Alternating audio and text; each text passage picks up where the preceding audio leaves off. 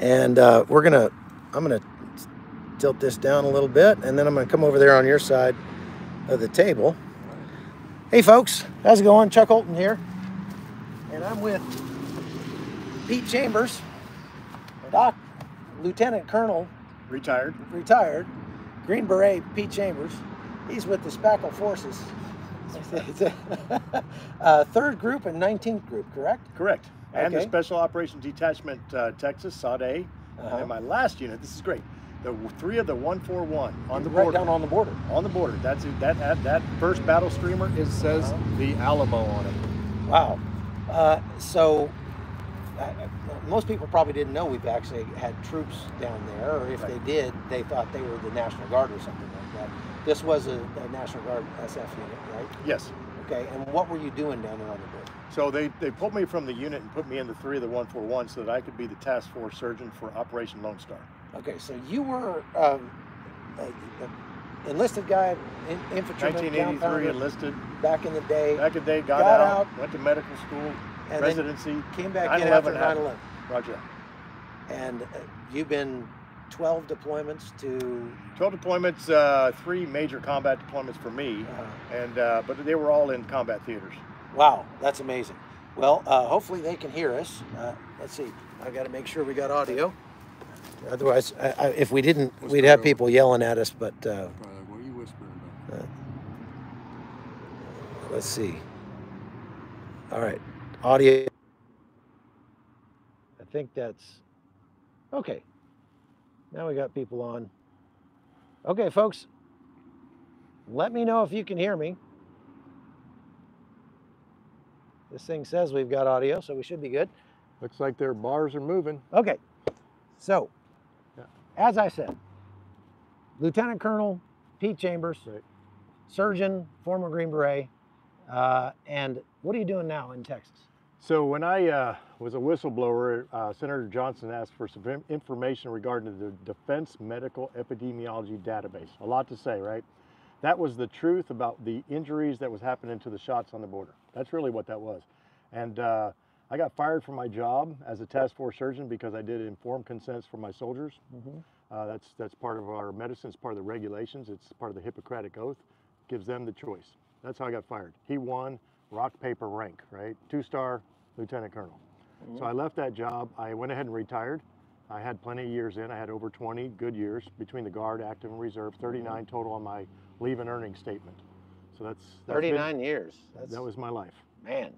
So you've been serving your country basically your entire life. Right. I mean, I had break in service. Sure, and sure. You know, but then you had to go to school. Always focused on coming back. That was my intent. Tell me about this trucker convoy that's coming down from Virginia Beach. You're not the commander of this thing. No. You're just sort of liaising with the local law enforcement, trying to get everything arranged. Keeping it safe. Make sure it'll be safe. So tell me about what it is, though. Tell our viewers what. Right, I'll explain to the viewers. So this thing started off as a ministry really in a town called Quemado, Texas, which is equidistant roughly between Del Rio and Eagle Pass. Eagle Pass right now, as you know, is the kind of the epicenter for optics right now, optics. The reality is there's still 1,249 more miles of Texas border, so we got to watch out for the end arounds and all those things. But the convoy the intent is when they contacted me and said, could you help us? You know everybody down there. You've been on Operation Lone Star. Absolutely. How can I keep you safe? That's what I'm doing. So the convoy leaders, the convoy people that organize this thing, their intent is to shed light on an open border policy that has 2nd and 3rd order effects to it, to include the fentanyl chemical warfare that's coming across the border, orchestrated by the CCP in conjunction with the cartels, transnational criminal organizations, in conjunction with other 2nd and 3rd order effects like human trafficking. Some of that is slave trafficking. Some of that is honestly things that you don't want to talk about on this. Well, I mean, we understand there's been more than 85,000 children that have disappeared that the government doesn't know where they are. Now, that doesn't necessarily mean all of them are being trafficked, but what that means is we don't know if they're being trafficked because they're being turned over to people that are maybe not their family, maybe not even acquaintances. Right. that have been sponsors, Right. but these people could themselves be illegals that are already here. So all of that it ends up with an unknown. Right. And until we close the gap, until we investigate, until we understand, until we analyze that, we will never know. And that's Sure. what I believe that the Convoy, in bringing light to this, will bring some energy to that, Right. to close that gap. Well, and honestly, there's a dereliction of duty going on to people, Right. by people that have taken the same oath that you and I took to protect this country. Sure. And so that dereliction of duty also has its second and third order effects. I've been asking myself about how they can get it, how they can do that. How can they look at themselves in the mirror when they are obviously abdicating their responsibility to secure our southern border, to keep our country safe? Right. And I've been listening to what they are saying, they being Joe Biden, Alejandro Mayorkas, Anthony Blinken, the people that are in charge there. And I'm starting to understand that they think differently about what their responsibility is. So, for example, Anthony Blinken was asked by Peter Doocy in a press briefing how the government can justify trying to stop Texas from stopping illegals from coming across the border. And he said, well, so that the Border Patrol can do their jobs. And Doocy said, well, they wouldn't have to do their jobs if they'd leave these guys alone because they're doing their jobs for them. And he said, no, their job is to process people that come into the United States. So the Biden administration obviously sees their responsibility here not as our job is to close the border. It's our job is to process people who want to come across the border. So we're the Walmart greeters. The Border Patrol is supposed to be more like the welcome wagon rather than patrolling the border, right?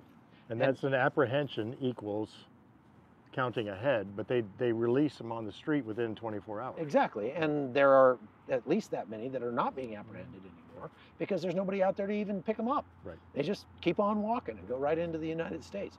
So, but it's very clear. Mayorkas feels like he has done a public service by allowing 6 million people to cross our border under his Do we rule. really believe that he thinks that? Well, that's what he put in writing when they I mean, does he understand the damage that he's caused? I think he does, but I mean, we could make an argument that he's depraved. His mind is, he's been, the second book of 2 Timothy says that people who deny God have been taken captive by the devil to do his will. And so, it also says in the first chapter of Romans that when people deny God, that God gives them over to a depraved mind, meaning they see good things as bad and bad things as good. So they can't see it as a bad thing anymore. And so when you see people, when I see people that are so obviously doing something evil and they hold that they're doing something good, I just have to say they're depraved. That's the only way I can make it right in my mind. Then we could say, you shall know them by their fruits. Well, there you go. Right. And so the question is this even, so first of all, these people coming down from Virginia Beach and all over the country now. Right. We don't know how many people are coming, but it'll be a group for sure. A group. 70 trucks right now, just shy of Mobile. Okay, so they're in Alabama and they're on their way to They're Louisiana? on the Florida portion of that trek towards Mobile. Okay. Right. So, and they're probably picking up more people along the way. Some people will peel off because it's their AO, that's where they live, their Okay. area of operations, if you will, for their trucking business. Others will continue on, but will pick up more as they go through different large areas, so we'll see. So there's been the concern that the government will figure out a way, will invent a way to call this another January 6th, to call this an insurrection. And to, we've now created a verb here. They will be January 6th, by being, rounded up and charged with something stupid. You don't think that's going to happen. Your job is to make sure it doesn't happen. Right. If we do our job right, and we're completely successful, and then we say 2 words, but God, then there will be there will be nobody infiltrate this operation. However, it requires a lot of work, sleepless hours. You said that there have been already agents provocateurs that have been trying to join this convoy to cause trouble when they get down here. Absolutely. Right upstairs right now, I got 9 names on a board. and I'm confirming it. I'm measuring twice to cut once. I'm probably going to measure 3 times to cut once, because we've got to make sure that we're wired tight. Because look, this is not my operation officially, but when somebody calls me and says, hey, these are citizen journalists that are out there on the border right now, and they're calling me and saying, hey, I don't know who to call because I'm afraid to let the DHS guy over here know. I don't really know the sheriff, because we've lost that relationship with our sheriffs. There are some great ones in Texas, great constitutional sheriffs, probably more per capita than any other state. And we support them fully. And I'll speak for the Convoy as well. They support them fully. All the way to the governor. When the governor is doing the right thing with the constitutional backing of his letter on the 24th of January, that he came out and said, here's the articles that I'm talking about. Now he's not talking about tort law or case law. He's talking about the Constitution. And that to me says he's doing the right thing. So they support all those things. The concern is, as people tell me this, and look, I call immediately and talk to DPS and say, Department of Public Safety, to the regional directors, in your area this week, these people are running around. Now it's your job. So you're going to be here for the duration of this First Amendment, gathering. And it's not they're not blockading anything. They're not taking over the border. They're not going to be fighting the Border Patrol.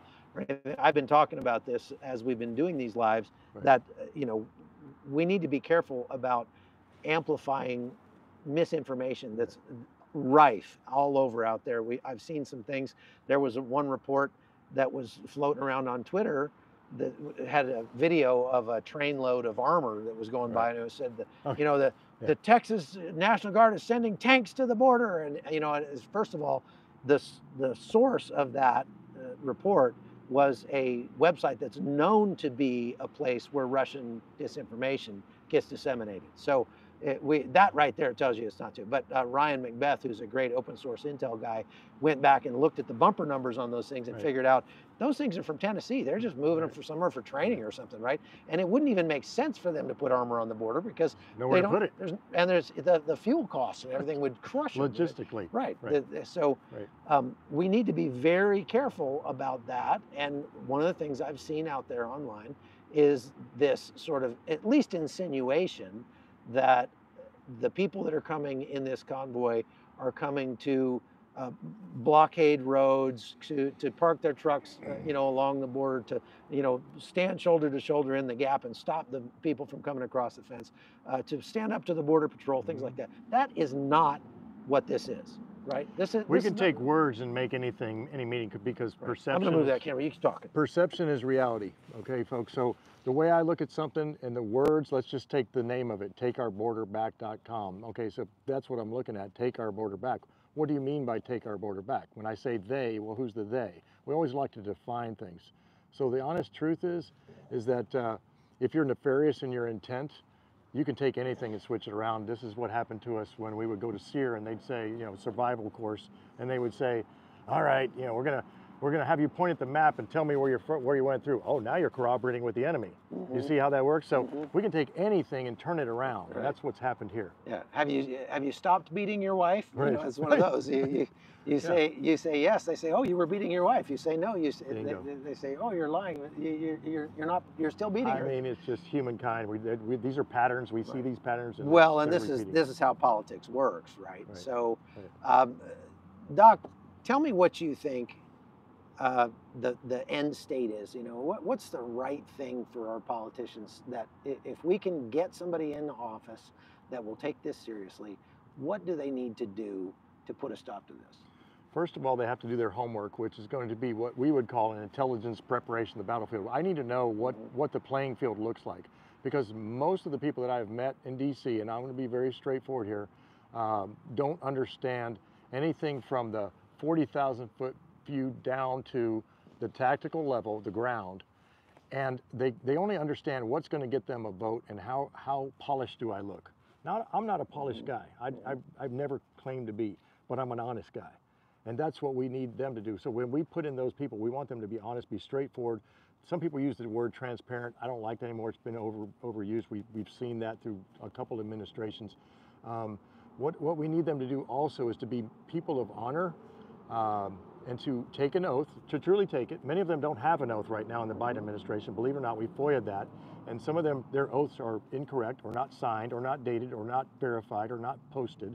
Ours, if we took an oath, for me as a soldier, it was in my records. Every time that I got another rank, or if I came in, or if I got out, because I've done that a few You times. re-enlisted or whatever. Whatever yeah. you do, so Right. you take your oath once again to defend the Constitution, not the officers above me. Now Right. the enlisted are a little different. It's not an oath to them. It's still to the Constitution. But I understand that officers that I follow their orders. For the officers, it's directly to the Constitution. And only the Constitution. And only the not the Constitution. administration. No. You know, we just had that Muppet Corinne Jean-Pierre. She said that these 3 soldiers that were killed in Jordan, you know, they died fighting for this administration. That's what she said. This administration. It's like, See, like, yeah, there you go. this- Understanding. Okay, so that our legislators would understand that principle, that there is a Constitution that we stand to uphold, that there is a principle that says that we do things legally, morally, and ethically, that we put the mission first. Well, what's the mission here? The mission is to protect the people of our country at the federal level, at the state level, to protect the people of the state. This is an invasion. It's an alligator really close to our canoe right now, and so that has to be. I think the alligator's in the canoe. It's in at the least canoe. halfway. Canoe's sinking. No, I don't. I'm a glasses half full guy. I firmly believe that when you tell me that my base camp is surrounded by enemy, I'm going to smile a little bit and go, okay, let's go to work. But it's still going to make me get very serious about where we're at. And that's what we are. We're serious men, women that are conducting a job that is going to bring honor, prestige, and esprit de corps. You like that? Ranger Regiment. Cool. Okay. So it's going to bring that back to our nation. That's what I believe. Well, let's just hope that that can be done, and that, as I was saying just a moment ago, that the administration we currently have has been doing everything they can to stack the deck in their favor, and to ensure that even if a different president gets in, he won't be able to unscrew what has been done in this, 4 years as with Biden as president. But I think it's plain to say that people are fed up, that this is a major issue in the election, and the Biden administration has obviously not taken it seriously up until now. But we just saw that in December, President Biden went to Mexico and he met with Manuel Lopez Obrador, the president down there, and they made a deal. We don't know exactly the terms of the deal, but we can see the outcome of the deal, because now in the last few weeks, the number of people coming across the southern border is declining. It's still a profane number. It's still massive. There are reasons for that, but I'll explain that. All right, so explain. Right now, the optics is on Eagle Pass. Okay, so the reason that the numbers are down at Eagle Pass right now is a combination of 1/4 of it is the triple strand concertina wire that the National Guard is saying we're not going to let you come in. 3/4 of it is the fact that the levees have been opened. The river has risen quite substantially. When I was down there on the 18th of December, we saw 12,000 people come in over 24 hours. That was at Eagle Pass at Shelby Park. That's unsustainable. When I was here before in uniform a year and a half ago, it was 12,000 over a period of a week on a busy week, the whole Texas border. So now we got 1 point doing that in 24 hours. So when that river shortly thereafter, so that'd be the 18th of December, probably by the 21st of December, National Guard comes in, we're gonna start taking this over. We increase the flow of the river, that helps, okay? But it's a dangerous business because people are trying to cross. So they did it slowly and they got it up. I saw it, I was on my horse, I went out and looked at the levees, and that's what's happened. So they're pumping water in. Now they've got water this high. This is Texas doing this. Texas is doing this. So they're doing everything they can, not just the barbed wire, but they're because some people have been saying, and I've been saying this myself, that some of this is just theater, really, because in reality, Shelby Park is this much, and there's still you go a half mile either direction, and it's still wide open. It's a point of ingress. It's a point of ingress. It's an area where a lot of people can get to that Piedras Negras, to that town, and it's a place where it's easy for them to get there. People are going to be use convenience, and they do as well, and so do the NGOs that bring these people to the border. Okay, so that was a convenient place where they had basically made another border crossing where there wasn't one before. Correct, because it's going to be the whack-a-mole game. As we Yeah. start moving troops, they start moving to different Well, places. that's what we're seeing. I mean, I saw some video from Fox News today of people getting dropped off at the border in Arizona and in California, and they're just coming through Lukeville like this, like there's no tomorrow. And the cartels are managing this. So talking to Oscar Blue Ramirez, that we both know, down in, he's in Mexico, and he said that, you know, they're directing this convoy. As the convoy comes up from the southern part of Mexico, they get to Mexico City, and then the cartel there in Mexico City directs them which border crossing they're going to go to based on the conditions on the ground. So the cartel is obviously watching the news and sees what's happening in down here in Eagle Pass. I think when the convoy, by the time they get down there, they're not going to actually see a lot of people crossing because they're figuring out that, okay, Shelby Park is not the place to cross right now, and they just go somewhere else. That's the real problem, is that this is a holistic issue, and if it's not treated as the entire border, then we might as well not treat any of it, because they're still going to get across. And so Texas is even doing what the maximum that they could possibly do.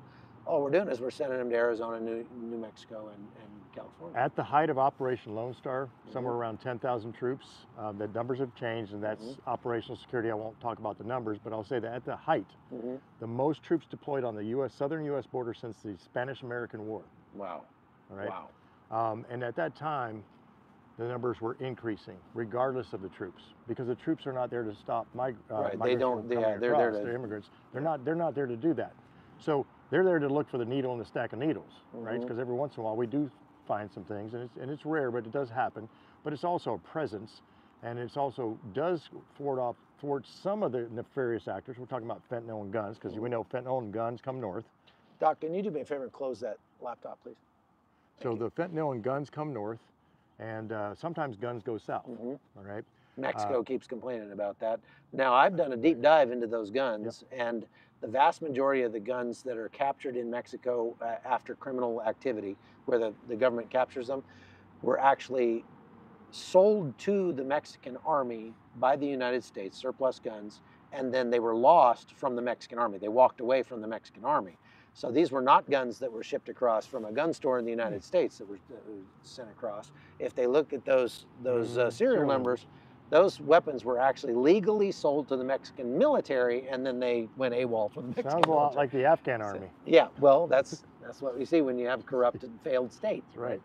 So, folks, this is, for those of you that are just joining us, we got a couple thousand people online, and it looks like maybe 900 likes. Would you please go like this video? We're not going to have a lot of time to answer questions today, but maybe a little bit. So while you're typing your questions, make sure you reach down there and hit that like button. And go, if you haven't subscribed to CBN News yet, you're going to want to do that, because we're going to be bringing you on-the-ground reporting from this trucker convoy and lots of other conflicts around the globe, as we always do. You can go to cbnnews.com or just cbn.com, and you can support us there. We obviously appreciate that. We're donor funded, and so you want to keep us in the field doing this. How can people find you and your work? I know you've got a Telegram channel. I don't need any more people trying to find me today, but it's getting busy. drpetechambers.com. It's my drpetechambers.com with an S at the end of Chambers. Okay. It's where I put my lines of effort, the things that we are working on to support our municipalities and also our neighborhood watch programs, just citizens. It's really made for that. And then that you can go to Telegram from there. You can find it. So I want to back up and sort of reiterate, because what happens is you get people to watch for 10 minutes, and then it's a whole new group of people. So somebody just asked you, what are they protesting? You said this started out as a prayer vigil that they wanted to do down on the border. I'll clarify for them that it's not a protest, it's a peaceful assembly. There's no protest signs, there's nothing like that. They're not going into anywhere that the state is conducting operations. They're staying away from Eagle Pass proper, about 20 miles north of there, going to Quemado to support really how it started, a lady that has a ministry down there that's just been getting squashed. So they're going to support a lady that has what's her ministry? It's called Women's Shelters? Crossroad. No, she does support a women's shelter, but it's children's camp is how it started. Okay. Kids camp. It's on the website, takeourborderback.com. You can find it.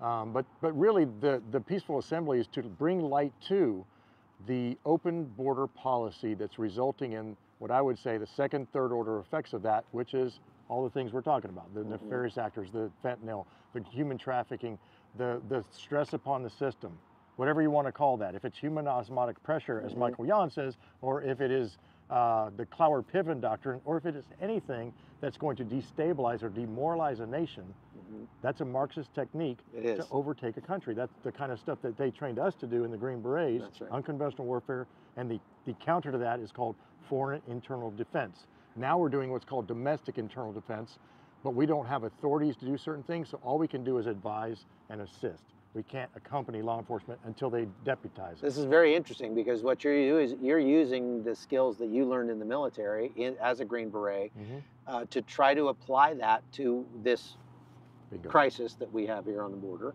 and try to figure out how do we do this? How do we put the pressure back where it's supposed to be on the government to start doing the right thing for our country, rather than what they're doing now? So we assist law enforcement in that respect, or I do, or my guys do, but really that's more of an advisory role.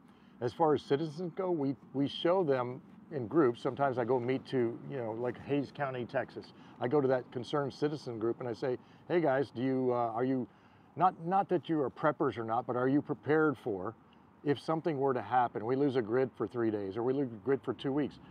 What do you do? Because we fear that which we do not know. If we fear that and we're prepared and we understand the battlefield, what it looks like, what this battle space looks like. I use military terms. It's ingrained in me. I'm sorry. Yeah, me too. But I want to understand that I have situational awareness over my atmospherics, the things that are around me, or what are affecting me. What's the price of gasoline? What's the price of food? Does it look like there's going to be a shortage? Are we going to run out of diesel? All these scary things. But when we prepare ourselves, like a Boy Scout, that's right. For me, I come from the north of Texas, north of the Red River. If there's a tornado that destroys my town, they show up in my town to help me. So that's only done by the inner and outer rings of security, which is knowing your neighbor, right? So we can take all these military principles that we know and put them through a godly funnel called the Bible and say, how are we going to bring this out to the people? Like, because faith without works is dead. Right. And I understand that. That's right. And so we don't sit on the couch on Sunday after church and watch football. We go and help our neighbors. That's right. When you got to plant a field or when you got to move some cattle, that's what we do because we enjoy that. That's because there's joy in that. You will know them by their fruit. So all these things are just ingrained in us, and so we try to share that message because that message is going to give people, for me personally, hope. Yeah. Because hope is not a plan, but it's going to give you the hope to understand that you can develop the plan when you seek it. I really believe, I wrote a book about this called Bulletproof. I believe that Christians should be the most prepared and fearless people on the planet, because not because of anything I do, but because I know whose I am. And without that, if we're just as afraid and just as unprepared as everybody else, we don't have anything to offer people. When things do go wrong, we don't have anything to give them. So we want to be prepared to do that. So on that note, we're holding a tactical preparedness seminar with a former Secret Service agent, a bunch of former Delta Force operators at Maple Fork Lodge in the second weekend of May coming up this year. And there's still a few slots open for that. So if you want to get more information about that, just send me an email, hotzoneholton@gmail.com. You can also go to my YouTube channel, The Hot Zone with Chuck Holton, and you can follow me over there, and I'll be talking more about that over there. We'd love to get you out to one of those trainings sometime and maybe do some medical stuff. I could do some what I call TCCC in the Army side of the house. But tactical combat casualty care. Yeah, it's really just a critical incident aid course is what that is. Well, that'd be really good. And so we're going to do some stuff like that, and we're going to have this Secret Service agent who can talk to you about hardening your home, about how to be prepared. And so again, you just send me an email, hotzoneholton@gmail.com, and I'll send you the information about that if you're interested. So we've got to go because I've got another live thing. But before we do that, I want to say a prayer. We always do this at the end of the CBN thing. So let's pray for America.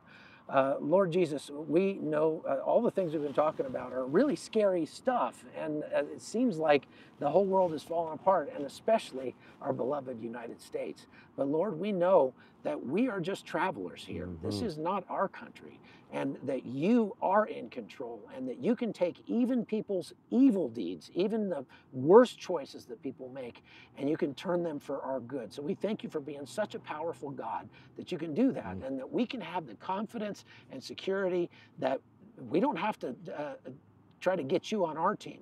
We just have to join your team. And we have to look at where you are working around us and join you in what you're doing, Lord. And we pray that we would have the wisdom and discernment to do that, especially this week as this convoy comes down here. We pray safety for them on the road.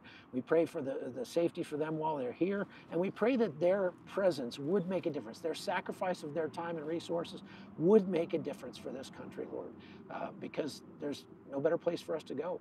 And we pray these things in Jesus' name. Jesus' Amen. name. Amen. All right. Thank you, folks. God bless you, and we'll be on again tomorrow. Again, this is Dr. Pete Chambers, and you can find out more about him where? drpetechambers.com, drpetechambers.com. I'm the commander of the Remnant A-Team. The Remnant A-Team. Go check it out.